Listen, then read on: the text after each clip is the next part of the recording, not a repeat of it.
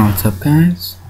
I'm Will, and we're gonna do a tutorial on how to download Minecraft mods.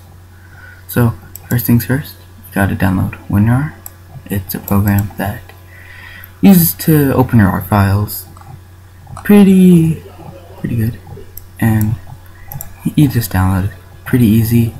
Nothing, the download isn't something special. Pretty fast. And so when you get that done and you download that, set it to your default for opening RAR files, unless you have 7-zip, but I don't like that. Then you need to go to a website to download Minecraft mods. I use this website, minecraftdl.com. It's pretty good, a lot of ads, but you can get some pretty cool mods, and they update it very fast, very regularly. They got really good ones, and you never run out. And so I'm going to show you how to download one, and that's going to be Mod Loader, simple one. What it does is it manages other mods, so you can have multiple mods without anything happening.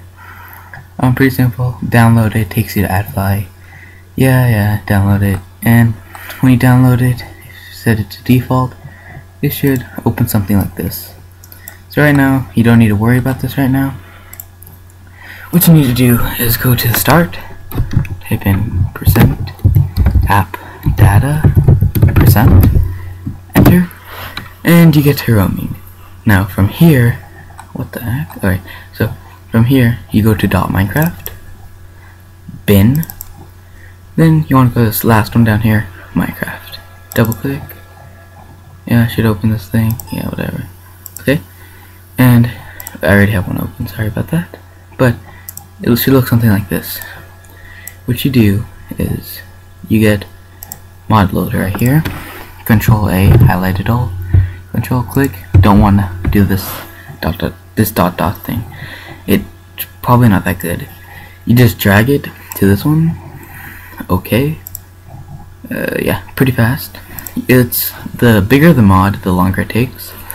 Then you want to delete meta-inf. I don't really know what it does, but if you have it on, it won't work. So you just press the delete button, enter.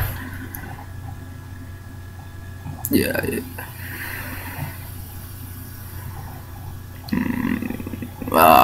Okay. So, okay, I got that deleted. Now, it shouldn't be here anymore. I got that. You have to close this. It's really important that you close this or else it won't work. This one, you can leave it open in case it doesn't work, so you don't have to open it up again. This one, not important. Then you want to go to your Minecraft. Go over here, 1.25, yeah. Then what you do is you log in, and it comes like you have it. Experiment with it, whatever you want to do. But the thing is, sometimes if you do it, you get a black screen and you can't do anything, or your Minecraft keeps crashing. So if something bad happens with the mod, like it's not compatible with other ones, you press options, force update. See, there's the location where it's at. Done. Then when you log on, it will update your Minecraft, pretty much replace the .minecraft, and your saves and everything will still be there. And it takes away all mods, and it's pretty good if you just want to get another mod, or so you get a black screen.